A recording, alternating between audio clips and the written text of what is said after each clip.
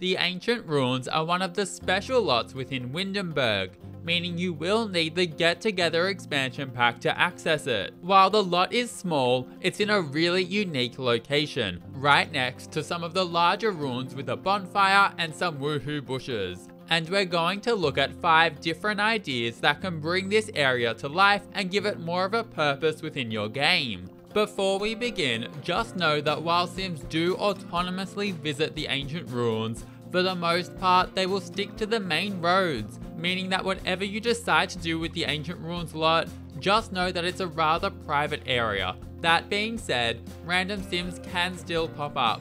And with that, let's get started. The first idea is to make a campground amenities center, and this idea does work best if you have a pack that allows for camping, such as the Outdoor Retreat game pack or the Snowy Escape expansion pack. Now, to truly make sense of why we're building this, we have to look at the full area around the ancient ruins lot. While you have the editable lot and the main ruins, if you spin the map around, then you'll notice that a little below this is a huge extension of the ruins that is largely empty, and it makes for an awesome campground. The idea of then turning the lot into an amenity center is to help bring this concept to life. You can build the center however you like, but I've kept mine quite simple, with a main kitchen area to help with food prep needs, including a coffee machine and microwave, because let's be honest, I don't do anything without coffee these days. There's also basic showers and a toilet too, because we appreciate showers and toilets a lot more when we don't have them. I've also tried to make it an area that Sims can hang out in with some social activities, including a foosball table and a horseshoe pit, because yay for games. There's also a small lounge area with a fireplace and bookshelves for more relaxing activities too. I also like that there are some lounges that Sims can take a nap on, just because if the gameplay gets a little bit chaotic and Sims refuse to sleep together in a tent, or just refuse to sleep in a tent full stop, then they'll have a place to storm off to and get some rest. Let's be honest, adding a bit of chaos to a camping trip is always good fun. It's time to move on to the second idea, which ties in with the huge dance parties that your Sims will sometimes get invited to at the ancient ruins. And a hot tip is that you can always organize a dance party social event and set the ancient ruins as the venue to make these happen whenever you like.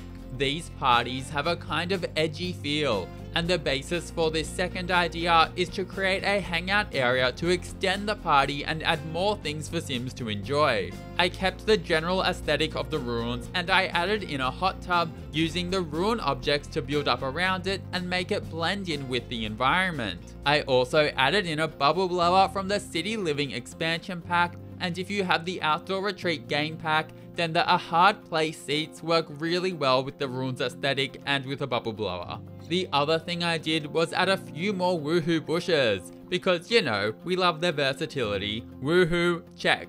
Bladder reprieve, check. Plant, check. We love it. On to the third idea, which will require the Jungle Adventure game pack, and it's to create an archaeological site. For this, you'll want to really build up the area with ruins items, both from the Get Together expansion pack and from the Jungle Adventure game pack. Consider adding in a few of the Anatolian ottomans which Sims can nap on and which fit in so perfectly with the ruins aesthetic. Then you'll also want to add in a few of the pop-up archaeology workbenches. Workbenches can be used to authenticate artifacts that you find in Selva Dorada, making it a great space to train your archaeology skill. It also ties in so nicely with the ruins nearby, and it can just feel really authentic and natural using them in this space. It's worth noting that you can practice archaeological analysis on fossils too, meaning most Sims who have done even a little bit of digging will be able to make some use of the area. And if you really go all out and deck the space out in lots and lots of ruins, then it can even feel like a little bit of a touristy site to visit, which can make it quite fun to venture to and take a few pictures at. Speaking of a touristy site, the fourth idea is to make the lot into a tourist amenities center. The idea here is to, of course, just make visiting the ancient ruins feel like you're visiting a landmark of sorts and really bring it to life with a few extra things to do. For this, you'll ideally want to add in some public toilets, because bladder relief is important, as well as some food stalls. I chose a few of the ones from Seasons, but there are lots of packs that bring in various food stalls that you can choose from. I personally liked the Seasons ones just because they felt a little bit more plain and like they could fit in anywhere, although I will also flag that if you're using these stalls, you will need to hire vendors for 100 simoleons to work at them when you visit.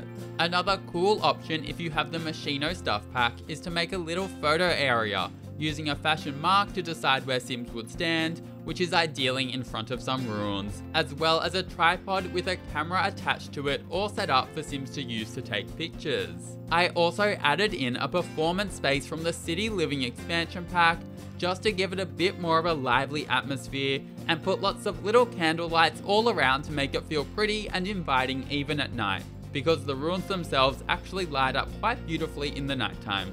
And now for the final idea, which is to create a homeless hangout at the ancient ruins. This works really well with how isolated and remote the lot feels, and it can be a great option to consider before starting the Rags to Riches or the Homeless Challenge as a place for Sims to then visit. For this, I set up a few lounges, a cardboard dance floor with an accompanying stereo, and yes, we're just going to pretend it's waterproof.